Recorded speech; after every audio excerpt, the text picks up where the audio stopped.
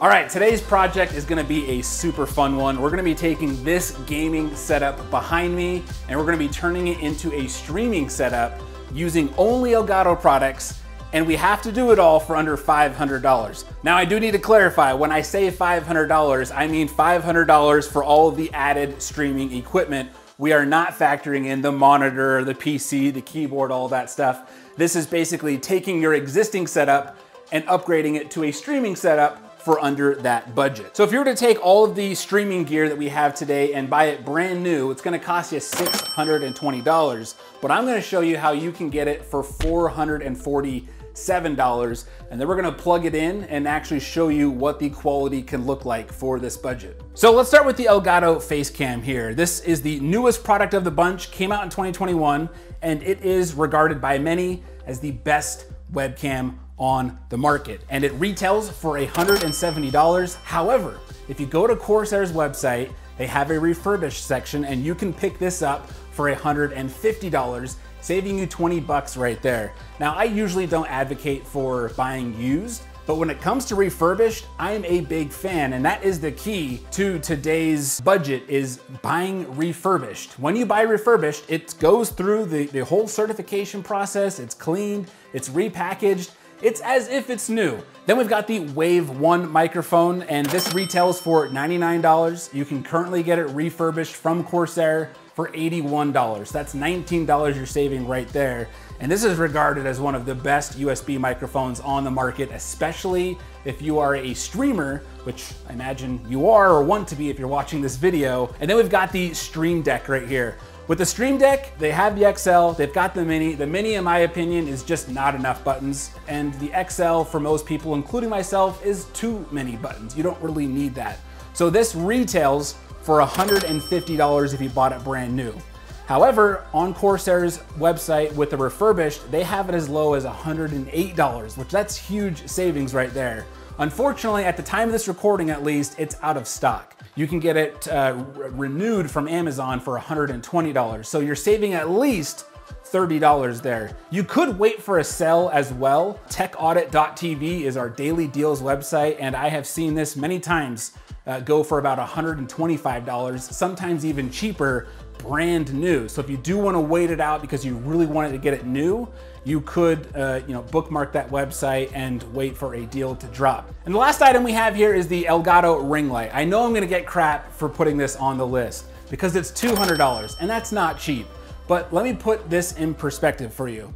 If you were to get the Elgato key lights, which is what I currently use for my main setup, those are $200 a piece, and with that type of lighting, you wanna have two of those. So now you're out $400. And then you still need to find a place, if you're using something like a DSLR or a mirrorless camera, to actually mount your camera. So now you've got to go out and spend 30 to 50 bucks on a good camera mount to put on your desk. This comes with a mount built in, so you're saving money there, and you don't need multiple lights. So it's the same price as just one key light, and you are getting all of the lighting that you need. Now you might say, well, Brandon, I can go on Amazon and get one for 60 bucks. It's just some generic brand. And you can. There is a noticeable difference in the hardware of it. Again, not only can you put a camera on top, but now you can customize all of the lighting from your Stream Deck without having to get up and down out of your chair, trying to get the lighting just right.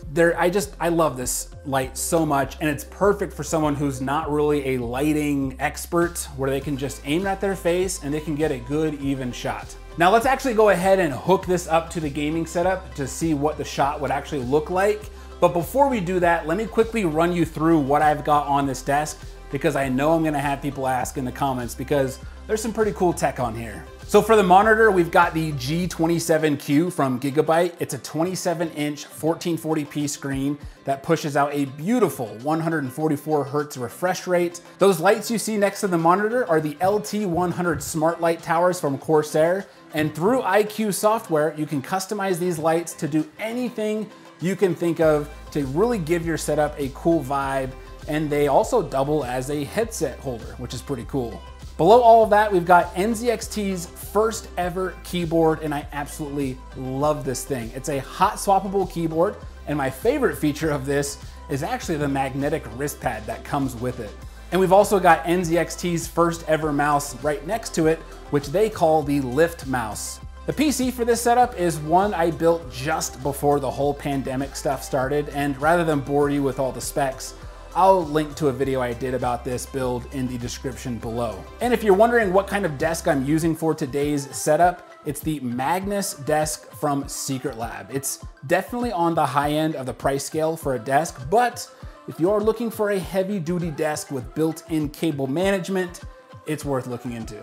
All right, so we're just finishing up the building here, and there's two things to note. First off, I am using a boom arm for this microphone just to get it nice and close to your mouth. I think that's very important for good audio. In this case, I'm just using a nice, cheap, newer one that you can grab off Amazon. I'll link to that down below.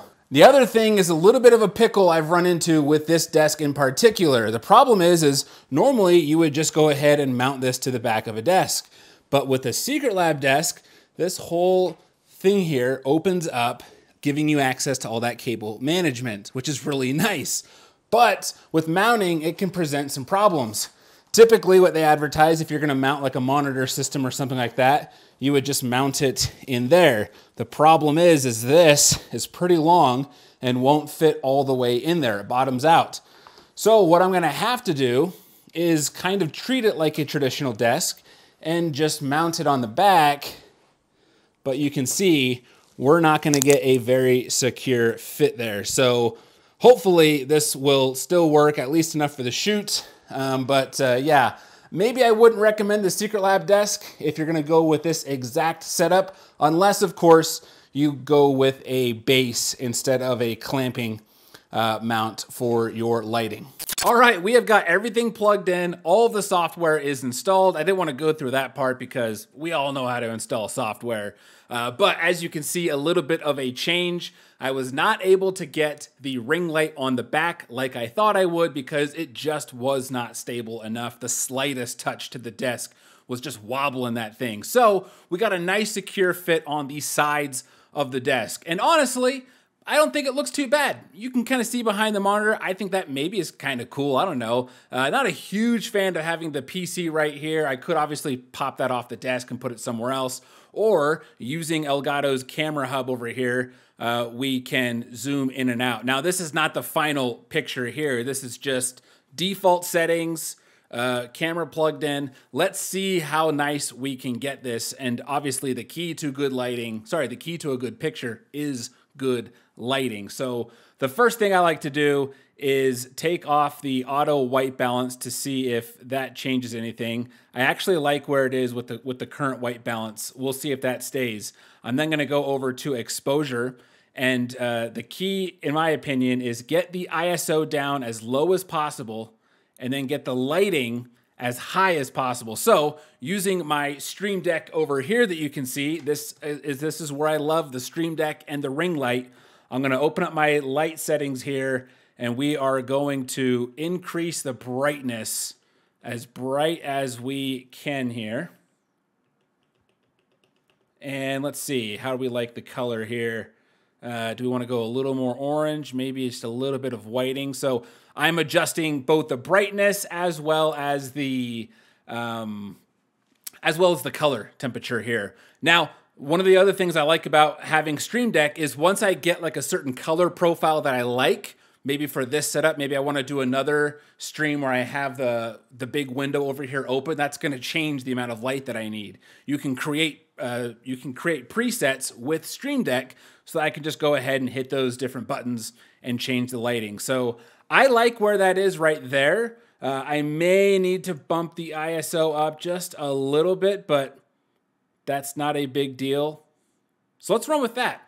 I like the way this looks right here. So we're gonna save it, and the nice thing about the face cam is it saves these settings to the hardware, not just to one piece of software, which many webcams cannot say that. So whether I open it up in Zoom, Streamlabs, OBS, whatever, it's gonna keep those settings, which is really, really nice. So let's close out of that, and then let's open up our stream here, and let's go to the just chatting, and we're gonna wanna change the camera source here so that you all can see here. Let's deactivate. Oh, we just had it there. I didn't need to deactivate. There we go. Sometimes when you got the camera open in another software, you've got to deactivate. So there we are. Now we're back, right? Wavelength. Let's take a quick look at the settings here. We got the wave 1 coming in. Let's say we want to get some music going. What I like to do for music is I run whatever music I want on stream in Edge. I use Edge because it's a browser, no offense, Microsoft, that I don't use for anything else. So when I get some, let's say, stream beats from Harris Heller going, you can see that I can separate that source over here. So I can keep my microphone volume over here, and then I can control the music. So let's say we want to bring it down just a little bit right there. And the way I'm able to do that is when I click into my sound settings on Windows, I can choose where I want different applications to go. So for example, if I had Rocket League opened, it would recognize Rocket League, and then I could drop down and say, you know, all sound that comes from the Rocket League application, make it go to the Wavelength game. So let me close out of that because we don't need that anymore. So we've got everything looking good here. And we've got Stream Deck set up. Again, I love Stream Deck because midstream, if I need to, I can open up my light settings and I can, you know, adjust the temperature. I can make the light darker. I could even have it so I can turn off the lights all of a sudden, you know, and you can tie that to your stream or whatnot, put them back on. So it's just really, really nice when you're trying to optimize that without having to get up and like you would with many other ring lights. And we've got our profile set up, moving back and forth. So we got our countdown going. We go over to the talk. Notice how the music went loud and then really low. That is because over on Stream Deck, I've got all of that stuff automated with the scenes. So you can see that when I hit countdown, there's 2 actions that happen. We open up this specific intro scene, and then you can see increase music to this volume, 70%. And then as soon as I go and I hit talk, that is where we got an ad playing because I'm not signed into my premium profile. When I hit talk, you can see it does the same thing, moves to that scene, and it goes down to 30%.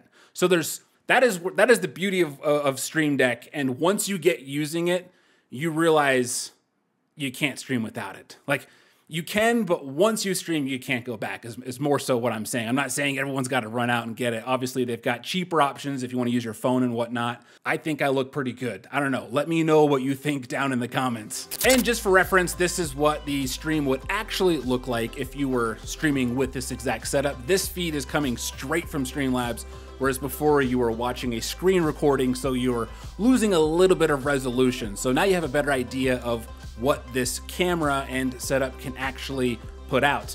And you know, you can do all the cool stuff like a screen share. And hey, how about that? It's a video of me going over some really cool hacks that you can do with your Elgato Wave microphone that a lot of people are not taking advantage of. So if you are a Wave owner or are thinking of buying this microphone, definitely watch this video, and I have linked to that right over here for you.